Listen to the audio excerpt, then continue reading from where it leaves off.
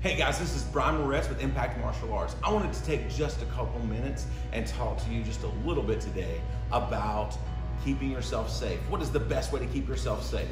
So we've all heard the stories of somebody getting grabbed, when they're out in public, or somebody being attacked, or a purse being snatched out in public. So one of the best ways that we can avoid any of these situations is just being aware, knowing what's going on around you. If you can know what's going on around you, then it's going to make life a lot easier. Also, it makes you less of a target. So when people are looking to target someone, they are looking for someone who's not paying attention. Maybe somebody who's playing on their phone, maybe somebody that's just not really paying attention to what's going on around you. I know at our local Walmarts here, we had some purse snatching happen a few years ago. And in every case, it was when someone was not really paying attention, left their purse in their buggy, or left their purse just on the same shoulder, but they wasn't really paying attention to it. So that gave the opportunity for someone to come in and grab them.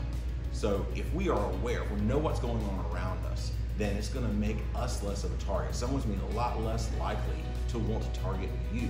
They'll be less likely to want to approach you and anything. People are looking for an easy target.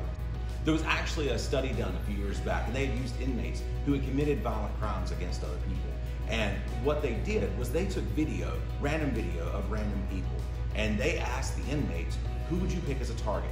And in every case, they were picking the same people, okay? And it wasn't about whether they were men or women or really big or really small. It actually had everything to do with their awareness of their surroundings. So sometimes they would pick the really big guy, but they would leave the really small lady alone. And the reason was, what they were doing, what they were looking around at. So we want to make sure that anytime we're out in public, we are making sure that we are looking around and we are seeing everything that's going on around us as much as we can. Now, of course, we all fail. I do at times. I'm walking out of Walmart or somewhere and my phone goes off and I'm picking my phone up and my wife ends up elbowing me over that whole situation because she reminds me that, hey, I teach against this. But we want to remember as much as we can just to be aware of what's going on around us. That is the first step to keeping you safe in any situation. So make sure when you're going out, you're being aware. Thank you very much, guys.